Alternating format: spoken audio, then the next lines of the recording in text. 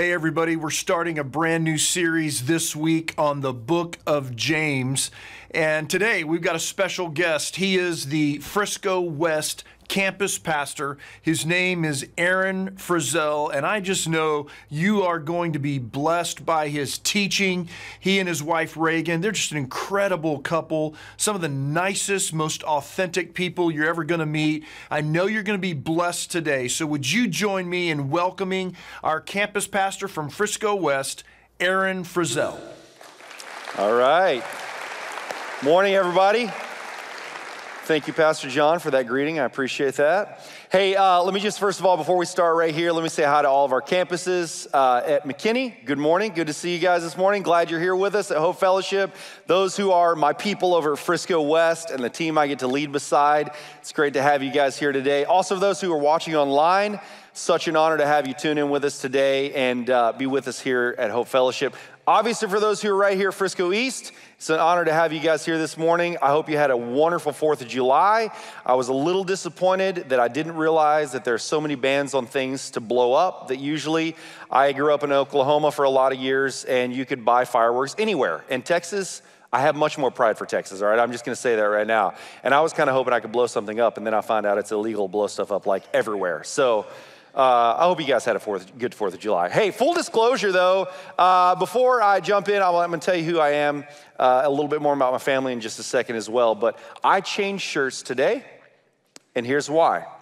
For your viewing pleasure, I had a brand new shirt on last night, and I realized when I get excited and talk about things like this area looked very nervous. So I changed shirts for your viewing pleasure so that you didn't have to see my nerves, all right? But this is a great opportunity. I'm excited to be here. My wife, Reagan, and I have been on staff here for 2.5 years, a little over 2.5 years now. We get to serve as the campus pastors over at Frisco West. Like Pastor John said, we have 3 children. I have a 13-year-old son, Jackson. I have a 8-year-old daughter, Jada, and a 2-year-old daughter, Ivy Grace, all spread out in the various and wonderful stages of life. And there is no rhyme or reason as to why they were spread out that way. It was the heat of the moment, you guys, all right? Listen, don't go there, all right? Okay. Hey, I do want to tell you, though, I'm excited about the message today. Hopefully you've enjoyed the series of talks that we came through in the story in the book of Jonah. If you wonder where Pastor John is at, he is taking a much-needed rest, and he's probably somewhere in the hill country on a motorcycle with the wind in his face. So just picture him with a big smile on his face, just having that wind blow through his face, all right? And I'm so glad he's getting some rest. But great series of talks in the book of Jonah. This series of talks is right in the book of James. I'm gonna tackle chapter 1.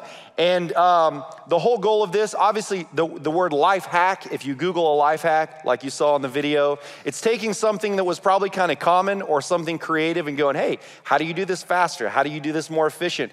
The book of James is a great kind of life hack type of book. In fact, I would encourage you, if you have somebody in your life that's maybe new to faith, maybe you're new to faith and you're like, man, what do I read that I can just immediately kind of put into my life and I can learn from, put into action and see God present in that? The book of James is a great book. I want to walk you through over the next 5 weeks. Here's what we're going to be talking about. Chapter 1, the believer in temptation. Chapter 2, faith and works. Chapter 3, the tongue and wisdom. Chapter 4, pride and humility. And chapter 5, patience and prayer. Obviously, all of these things, I'm looking at these in my own life and thinking, I need help with every single one of these. So hopefully, as we go throughout these next 5 weeks, you're going to have something you're going to walk away and go, all right, that's good. I needed to have that as a reminder. Let me give you a few things just kind of from a teaching perspective on the history of the book of James. The book of James, according to what our research shows, was written around 49 AD. 2 super important events happened prior to writing in the book of James and after writing the book of James. One, prior to, was the creating of what's called the Jerusalem Council. Jerusalem Council was created because, kind of like in our culture, a lot of times when people come from outside of the way we were brought up, when we bring him into our setting of Christianity, we usually have these kind of rules that we just assume everybody knows about, right? So when you come into church, it's like let's take a simple thing. We assume like, hey, during worship, if there's a clappy song, we clap, all right? I grew up in a hand-raising church, so there was the assumption of like, hey, when it gets really exciting, we all just raise our hands, okay? Those are just the things we assume, but there was deeper issues that the Jerusalem Council had to tackle, and one of them was, if the whole faith in Jesus was a Jewish thing, all of a sudden Gentiles got involved and they brought all of the way they saw religion into it. So the council said, how do we bring some peace between them? Following the book of James, there was around, I think they say around 70 AD, which is the after death of Jesus Christ, was the destruction of the temple.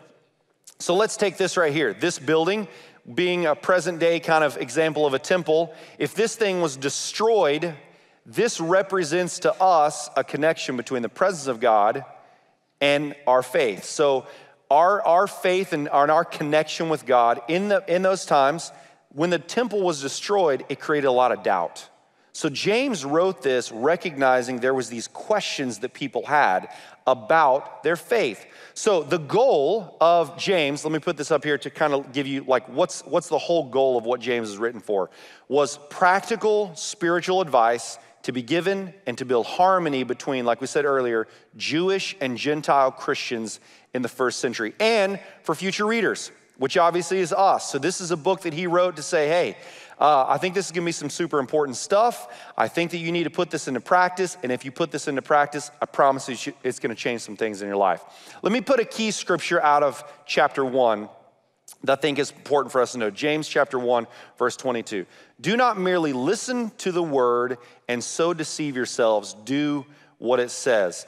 Let's put that in modern day language for just a second though and just say this. I have heard this 1,000 times. I've probably said it 1,000 more. Actions speak louder than words, right? He was noticing that as people were gathering together, there was this idea of, because the law was the rule, and now Jesus introduced grace, people were thinking, well, yeah, I can speak the language well. I can tell you what the law is. I can tell you what the important parts of the Torah are, and I can quote those, but then they walk out and they live something totally different. How do they act? How do they talk? What do they eat? What do they drink? All those types of things. There's a quote that one of my favorite authors, his name is Brennan Manning, said, and it helped me wrestle with this. The way my family raised me was to think this way. Every time, outside of just talking character and integrity, every time I'm somewhere when I am by myself or if I'm with a group of people, just picture if Jesus is in the room, what would I do? What would I say? How would I act? That was my kind of parameter of knowing. So here's what Brennan Manning says. He says, the greatest single cause of atheism in the world today is Christians who acknowledge Jesus with their lips, walk out the door, and deny him with their lifestyle. That is what an unbelieving world simply finds unbelievable. I've been a pastor's home my entire life, okay? This quote right here would define what you've probably heard 1,000 times if you've grown up in the church. I've heard it 1 billion times, all right? I also like to exaggerate if you didn't know that, all right? I just wanted to point that out there, all right? Hypocrite, right? We've heard that so many times. I call them real people because I'm one too. I have had times where I've walked out of the door and lived something out, said something different, treated somebody a certain way. But what they found, the reason this book is so good and so practical is because this is one of the greatest battles that they were facing, is how do we get people who were not raised around this Jewish culture, that they are hearing about the grace that Jesus offers, how do we take that and put them together and merge and create some peace, okay? Let's talk about James for just a second. This is important to know because James was actually the half-brother of Jesus, all right? I'll make sense of this in just a minute. He was the half-brother of Jesus. So he saw him raised in flesh and blood form. If there's anybody, all right, if your sister or your brother became some big shot person and they were the one that everybody looked to for wisdom, if you were raised around them, you'd be the person going, oh yeah, let me tell you some stories about this guy. He's not what you think. Like, okay, he's smart, I admit. He memorized a lot of the Jewish culture and all the stuff, but he could have played the skeptic. But here's the thing I want you to know. James knew him as the man Jesus, flesh and blood. But over time, he discovered him as the Son of God. He discovered him as a Savior. He went from a travel agent of faith to a tour guide of faith. So many of us live in this way too. What does a travel agent do? Travel agent sits down with you and goes, where would you like to go? Oh, I'd like to go to Fiji. Ooh, what a beautiful place. Let me tell you all about it. Show you pictures on the computer. Here's how much it costs. Here's a great hotel to stay in. Here's a great beach you can visit. Oh, that's awesome. But if you look at them and go, hey, what was your experience? Most travel agents are gonna go, oh, I've never been there. I can't even afford to do that. But I would like for you to afford that so that you can pay me, okay? But a tour guide is someone that goes, oh, you wanna go there? Oh, let me tell you something. There's this one area on the beach that has this mountain. If you walk up, now let me just warn you, you gotta make sure you stay hydrated because about halfway up this mountain, man, I'm telling you, the elevation, it'll mess you up. If you do you have certain type of shoes? Oh, you gotta make sure and get this certain type of shoes. But once you get to this one cliff, there's this place that's the perfect place to take a picture. And I think James, when you read this book, think of it through that lens. This is a guy that was walking through going, oh, you wanna know about Jesus? Well, what do you wanna know about Jesus? What do you wanna know about faith? Oh, let me tell you about that. Okay, let me walk you through what you're asking about right now. Because I saw it from an up close and personal perspective. I watched him die on the cross. I watched him be raised. I walked with this guy. So when he's talking with an authority of knowing, I could have played the skeptic, but I'm a believer too. I'm a believer too. And this gives us this lens of what it is to read this book, okay? I wanna give you a perspective on, let's take the word wisdom, right? Wisdom comes from experience in life. But when I say to somebody, or when you say to somebody, well, what would be godly wisdom when it comes to this area of life? Most of the time people look and go, oh, great, you're gonna tell me what's right and what's wrong, what your opinion is versus what my opinion is. This is what I think about godly wisdom that comes from experience. Godly wisdom tests the intentions of my heart. It's not saying, let's take something, Pastor John, we talk about this a lot of times, a marriage and alcohol. It seems like those are the two things that we deal with a lot, especially in this area. It's not saying right, wrong, drink, don't drink. It's saying, here, question, what's the intentions of your heart? What are you putting first in life? What's the most important thing that you go to whenever you have a difficult time in your life? What is your tendency in marriage? Is your tendency to run? What would godly wisdom say when it comes to marriage? So I think wisdom, if we take this from a perspective of godly wisdom, James has a lot of godly wisdom for us. James has a lot of godly wisdom for us. But I also think this, that you cannot give away what you do not have. This is where I go back to the travel agent versus tour guide. If you have someone that comes to you and say, explain your faith to me. Why do you believe in Jesus Christ? If you have not walked through, if I have not walked through to go, let me tell you about, not the experience of church. Let me tell you about the person, Jesus, that I discovered, that I fell in love with. Let me explain grace to you. Let me tell you what changed my life. Not what I walked in and thought, man, I think I got my Sunday clothes on today. I feel good. I clapped on beat. I laughed at the pastor's jokes. I greeted a few people. I even volunteered. Like every one of those things are fantastic parts of walking into the experience. But James is saying, no, let's go deeper. What took me from skeptic to believing that he really was my Savior? First thought I want to give you out of James is simply this. Life has tough seasons, but passes, and we can learn from it. Again, practical wisdom. You're not gonna walk away and go, ooh, that really blew my mind, okay? This is good, just life hack stuff, all right? Let me read you starting with verse 2. Here's what it says. Dear brothers and sisters, when troubles of any kind come your way, consider it an opportunity for great joy. Let's say that with furrowed eyebrows. What? That doesn't make sense. For you know that when your faith is tested, your endurance has a chance to grow. So let it grow. For when your endurance is fully developed, you will be perfect and complete, needing nothing. I want to have a place in my life where I'm needing nothing. If you need wisdom, I love this, ask our generous God, and he will give it to you. He will not rebuke you for asking. But when you ask him, be sure that your faith is in God alone. Do not waver, for a person with divided loyalty is as unsettled as a wave of the sea that is blown and tossed by the wind. Such people should not expect to receive anything from the Lord. Their loyalty is divided between God and the world, and they are unstable in everything they do. I've been there. We've probably all been there. I want to tell you a quick story because I want to tell you kind of how I apply this to my life. We have 3 kids, like I told you. We have a 2-year-old right now that she's about 2.5. 2.5 years ago, when I found out we were pregnant, I guess a little bit more than that, 3 years ago, because there is a 9-month period right there, all right? When I found out, super pumped. Totally gonna be honest though. There was a little part of me that was like, oh man, I'm not really looking forward to the first few months. Okay, now I know all the moms out there that had babies are going, oh, there's certain things you didn't look forward to in the first few months, like childbirthing, Aaron. Yeah, it was probably really rough on you, wasn't it? Okay, I get it, moms, bear with me. I'm just trying to be honest for all the dads out there. Exhaustion. The first few months, when you get no sleep and you're delirious and you drink way more caffeine than is healthy. You know what I didn't look forward to? The season trying to get rid of the pacifier. When it's 1 a.m. and you've lost the 87th passy and you're like, now's the time to let it go.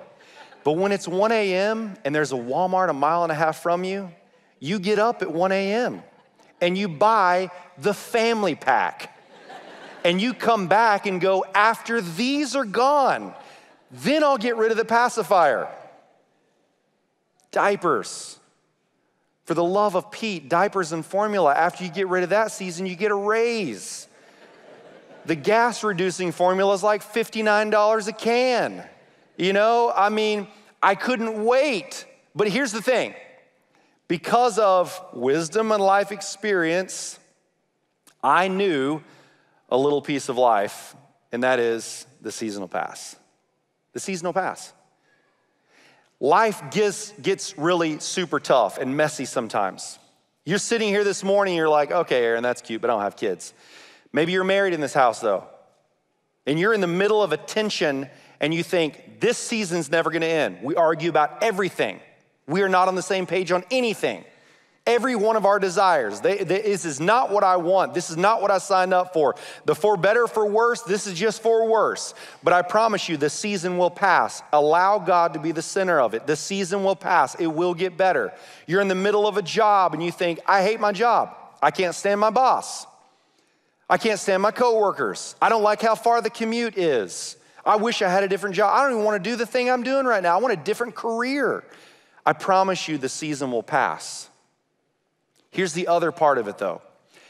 If you look at it through the lens of what James just told us, the external's not the issue. It's what God's trying to fix on the inside. This is where grace comes in. I want my boss to be nicer, so niceness. I want my coworkers to be more pleasant, so pleasantries to them. Begin to sow into the season around you. Well, I have this kid, I can't, oh man. I'm gonna have to iron fist some discipline on this kid because I can't figure out how to show some grace. If you want grace, show some grace. Release some grace. The season will come to an end. We'll look back and we'll look back at how we treated or how we talked or how we did, and we'll look back either with regret or to say, you know what? James is right, there is a reward on the other side of this. Because who I'm becoming is greater than who I am in this present moment. There's a statement that we say here all the time. Before I say that, I almost skipped in my notes here. Let me just say this to you real quick. Let me put this on the screen. My mentor said this years ago. Her name is Jeannie Mayo. Persistence is the greatest revenge you can ever pay to hell. I want to bank in here for just a second. Listen, the only thing that the enemy has on you and I is patience. He can wait till you have the greatest influence in your job. He can wait till he has till you have the biggest platform you've ever had in your life. You can wait till you have the biggest amount of money in your bank account and then take you down. Why? Because he banks on the fact that eventually he can wear us down because we lean too much on ourselves instead of leaning on who God is. Let me just say this to you. In your marriage, be persistent in believing that God can fix it. In your children, be persistent in believing that God can save them. In your job, be persistent in believing that you can be the change agent that you're looking for. Don't look for somebody else to be that change agent. Be persistent about the fact that when you want to give up, keep coming. Sunday after Sunday, Saturday after Saturday, weekend after weekend, come here to the house of worship. Worship when you don't feel like worshiping. Pray when you don't feel like praying. Why? Persistence is the greatest revenge because it is what we pay to hell. The enemy walks around like a roaring lion, seeking whom he may devour. But here's the cool thing, though. When we feel like we're going to be the ones devoured, it's in our weaknesses we lean into it, and God says his strength is made perfect in our weakness. Persistence is the greatest revenge we can ever pay to hell. There's a statement we say around here all the time, a cultural statement to our staff, and this is what it is. Choose your lens. Because here's what I believe. My perspective of the season I'm in greatly determines how I'll walk through it. My perspective. Not your perspective of my season. Now, I'm just gonna be honest with you. I sometimes will take other people's perspective of the season I'm in, and I'm like, oh, maybe you are right about that. And it changes my perspective. If you were to lay in front of me positive and negative glasses, and if I put on the positive ones, it's like all of a sudden I could see something great. Now, I'm not talking eternal optimism. Okay, I am hardwired, I am an eternal optimist. I can look in the worst situation and there's something about the wiring of my brain that I go, oh yeah, but there is some good in that thing over there, you know? There's some good in that person. There was a guy that told me that I used to work with years ago, he goes, dude, you would see potential in Satan. That's probably true. I mean, God could save Satan too, right? I mean, he created him and he threw him out of heaven, okay? But here's the deal. What I'm saying is in your life, there is a moment where you have to go, I gotta take these nasty, ugly, negative lenses off and I gotta put on the ones that say God's perspective and I gotta look through these lenses and go, okay, wait a second. Where is God present in my current challenge? Where is God present in my current circumstance? Where is God present in my current marriage? Where is God present in my children's lives? Where is God present in my job circumstance? We are presently living in the home, renting the home of a man who is absolutely incredible. And he's experienced more tragedy than I can ever imagine. But he chooses a lens every day that blows my mind. His amount of loss that he's walked through. But yet every day he wakes up and says, whoop, God's redefining my life today. God's redefining my life today. God's redefining my life today. And he's chasing something that God has put on his life. I challenge you today, choose your lens. Choose the lens to see God present where you feel like he's absent.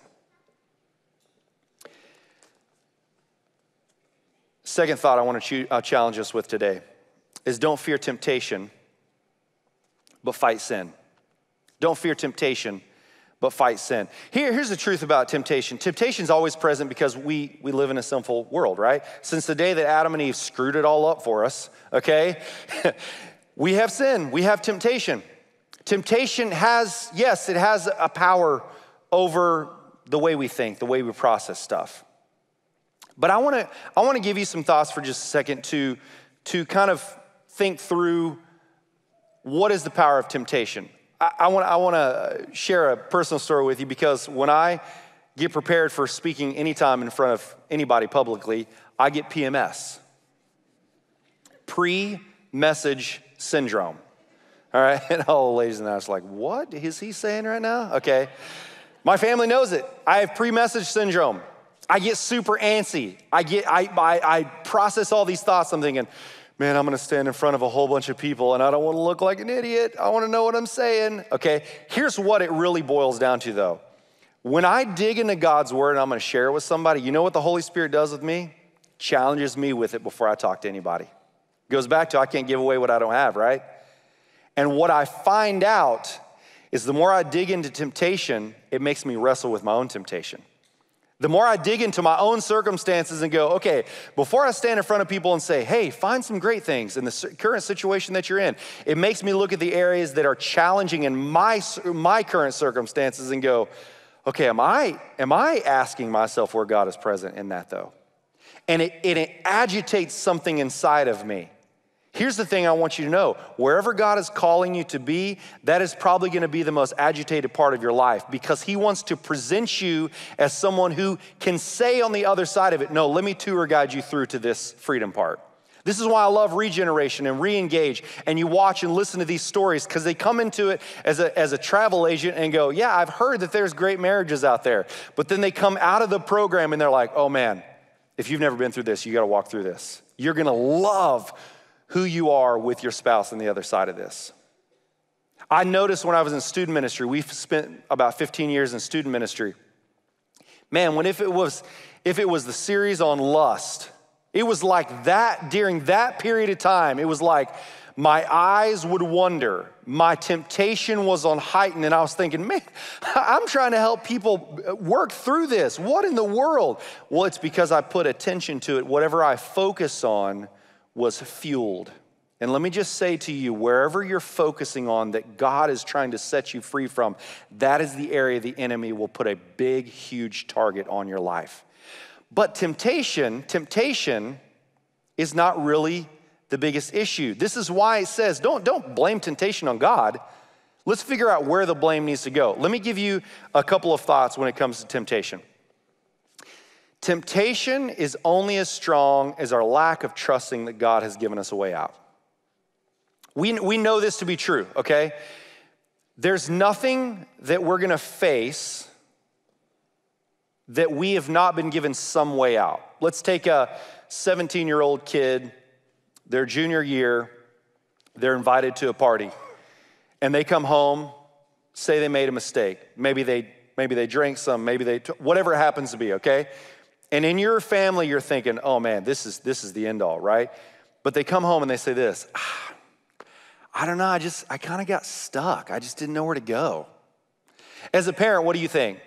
I could tell you 3,200 ways you could have got out of that, okay? You could have called me. You could have said, hey, my parents are lame. I have to go home. Sorry. You could have, called a friend, phone a neighbor, walk out of the house and walk down you could think of so many things. But we do the same thing with God, right? We get in over our head with debt, but God, if I drive this kind of car, people think I'm more successful. I had to buy it. I know it was 70 grand, right? But but I leased it, okay? But you still can't pay your bills, right? Listen, I know you're not supposed to have lunch with people of the opposite sex, but it was a business deal, and all of a sudden now you're caught in a situation, you're going, but now I want to have lunch with this person, right? And God has given us a way out. So what do? We blame God and go, you know what, God, I can't believe you put me in a job where I have to have lunches and do business deals with people of the opposite sex. And God's like, I didn't do that to you. No, you could have called your wife and said that, yeah, right? God has a way out. Here's the other part about temptation, though. This is the part that it hits all of us right here. Temptation to sin is not really the big issue. It is our weakness that we don't want to address. Got shot. Temptation, it's not walking down the mall and me having to teach my son, okay, bounce your eyes. Oh. I have to do it all the time, right? You walk by, what is it? There's Victoria's Secret over here, and I'm like, Jackson, look the other way. Jackson, look the other way. Jackson, look the other way. Okay, but then you look the other way, and there's some other store, and you're like, look the other way. Okay, just close your eyes and walk down the mall. I don't know what to tell you, all right? But it's not just saying, oh, well, it's the culture we live in. No, it's not the culture we live in. It's my own weakness. It's my own weakness. It's me looking at my own life and saying, okay, this is where I struggle. And until I come to a place to say, God, I got to give you the area I struggle in most. And I need your healing in this area. Until I'm willing to do that, temptation seems to be the thing that I like to blame it on. Last thought here is simply this. Work toward applying God's word and not simply absorbing God's word. I looked at this word a lot because here's what I think. I think we have too many people that are Google theologians. Well, I looked it up and I think it says this. And it's like, oh, that's cool. Have you walked that out?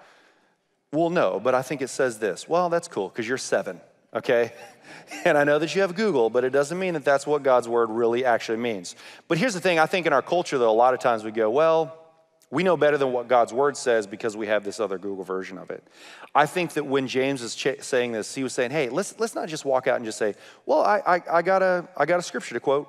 So now every time I have a temptation, I'm gonna quote this scripture. Why don't we figure out how to walk that out? Really wrestle with what grinds against us. I believe that the moment that we do that, it gives us permission to allow God to really make a change. I would say field test it. Put it into action. Walk out of here today and go, let's figure out if this is really true. Let's figure out if that preacher guy up there, that campus pastor really was true when he said all this stuff. I think that 2 Corinthians, this scripture right here says something so good. 2 Corinthians 12:10. That's why I take pleasure in my weaknesses and in the insults, hardships, persecutions, and troubles that I suffer for Christ. For when I am weak, thank you, God, then I am strong. Why? Because it's Christ's strength inside of me.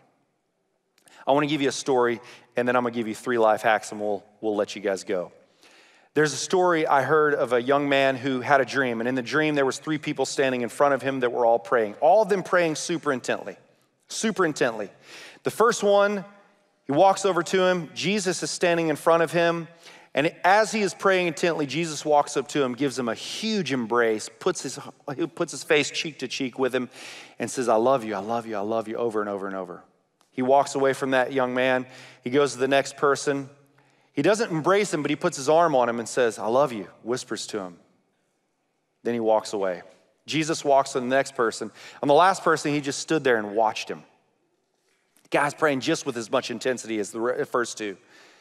And then all of a sudden, he wakes up from the dream. And the guy goes, oh, God, I want to be like the first person. I want to be like this one. And the Holy Spirit speaks to him and says, what do you mean? Why do you want to be like that first person? Oh, I want to feel you embrace all the time. I want to hear your voice all the time. And he goes, well, let me teach you something about what I showed you in this dream. And here's what it is. First person's brand new to faith. And if I don't embrace them, if I don't talk to them, if I don't communicate to them, they're going to have a difficult time hanging on to the fact that I'm really present in their life. Second person is a little bit further down the road in their faith. And man, all I got to do is touch them, occasionally speak to them, and they're good. Third person, though, they field tested everything about me, and they know it's true. And regardless of if I speak to them or regardless of if I touch them, they're going to walk with me the rest of their life. Now listen to me for just a second, because I'm not saying that we should try to just go in successive order, because I think there's seasons of life we go back to this. There's seasons of life we go back to childlike faith in an area of our lives. But I think as we walk through it, here's what I want you to know. Sometimes when you feel God the least, you are pleasing him the most. Sometimes when you feel God the least, but still walking out the truth of his word, you are pleasing him the most. Why? Because if we go back to the day that he died on the cross, he was buried, and 3 days later he rose. That miracle in itself is enough to keep us knowing, even though I didn't get to be there on that event, I have watched thousands of people believe in this truth.